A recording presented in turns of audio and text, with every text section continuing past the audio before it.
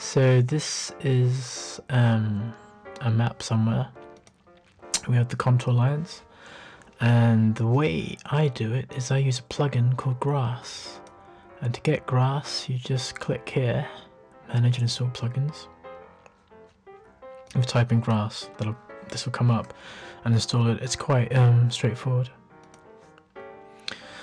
Okay, so Grass, we need to basically set up a Grass project. So we click on Grass, new map set. We need to create a location of where the project files will go to. So we'll do that, create a new location. Let's just call this test. Test, because it is a test. The CRL, yeah, just project file, whatever you're using. I'm using this British National Grid standard. Next, let's call it test 1. Okay, new map set successfully created and set as current working map set. Okay, now we open up the Grass tools. Okay, so there's two things. There's really two Kung Fu steps which I take. The first one is we need to import the vector drawing into Grass. So to import vector, it'll be the first one which comes up here. Click on this, select layer, contour test. That's this guy here.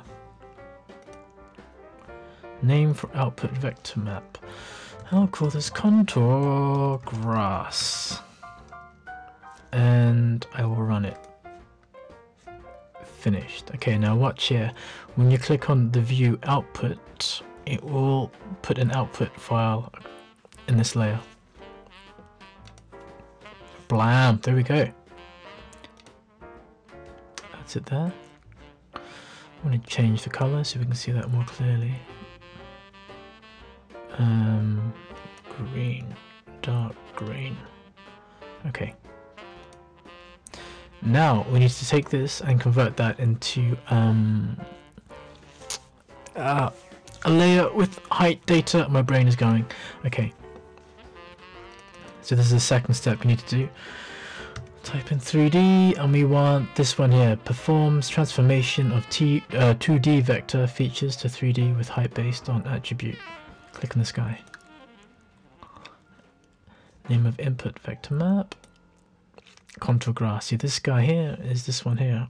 So click that for happiness, and the height values. Now if you right click on this layer, open up the attribute table, it's getting the height values from, well, you get it from wherever your file, however it's arranged in your file.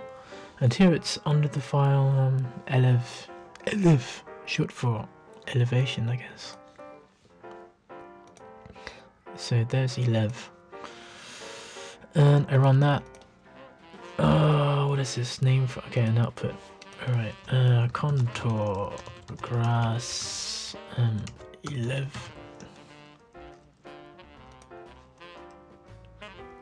Okay, same thing again. I hit view output, and there's the output.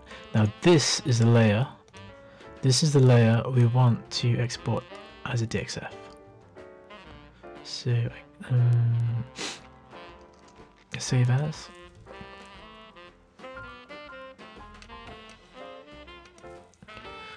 Find some place to put it. Okay, contour Grass. Save. Click OK. Oh, my voice is so dry. Right, AutoCAD. So hopefully, if I put this into AutoCAD,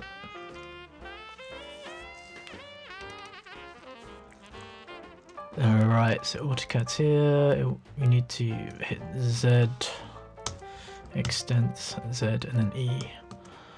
Right, there's our map, and elevation view. Yeah, there we go. So that's how I do it.